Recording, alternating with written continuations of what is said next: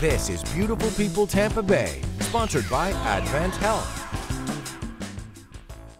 A local art teacher is using her latest project to highlight the beauty and diversity, and right now her work is on display in Sarasota. And this right here will definitely make you smile. And this evening's Beautiful People 10 Tampa Bay's Jenny Dean introducing us to a St. Pete High teacher who encourages students to embrace differences. Let's look at this one. It was a proud moment for Rachel Koral when her students got to see her art larger than life. It's a cool experience for me, but it's even cooler that they were a part of it. And simply submitting the piece was a learning experience for the kids. And I decided in order to encourage my students to do it, that I would do it. So I got 4 students to apply with myself, and we kind of brainstormed some ideas about what we should do and what we should work with, and I was ultimately inspired by them.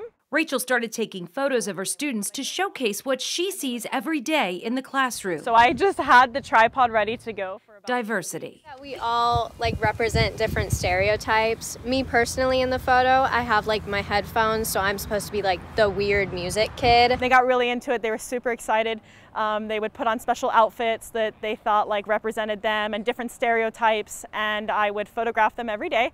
When it came to the backdrop, she found the perfect spot. I photographed my school bathroom, and then at the end I passed around a Sharpie marker and I told the kids to write some names on the paper that they thought kind of were labels in high school, and we were trying to debunk these labels. Then she photoshopped everything together. So you'll see on the wall there's positive messages, and then going down the drain there's negative stereotypes. It's called Writing on the Wall, and Rachel says she hopes it'll debunk the stereotypes and labels we put on high school students. So I want them to embrace their individualities, and it's kind of a celebration of school culture and diversity at St. Pete High, and hopefully everywhere around the world as well.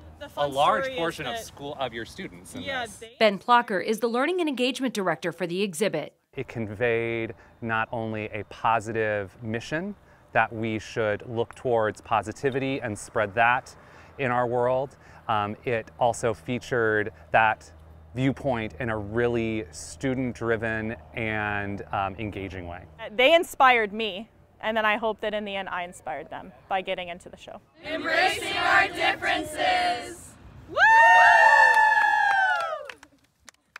I love that, right? Flipping the script, too. Those names that you would normally see on those bathroom stalls and on the wall, and going down the drain, replaced by kind words. Kind words. Kindness is everything. It is. And this exhibition was one of 50 billboard-sized pieces that was chosen out of 16,000 entries from 125 countries. They picked a good one. Yeah, they're doing it big right now. You can see the entire exhibit through the 14th. It's at Bayfront Park in Sarasota. Great.